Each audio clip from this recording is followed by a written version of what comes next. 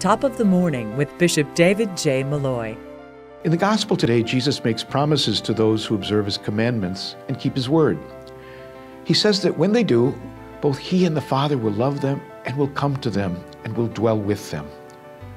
Jesus also pledges to reveal Himself to them. Finally, Jesus promises that the Holy Spirit will teach you everything and remind you of all that I've told you. Those are all very personal and relational promises.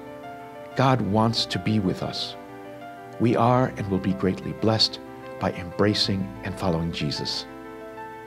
God's grace and peace be yours in abundance today.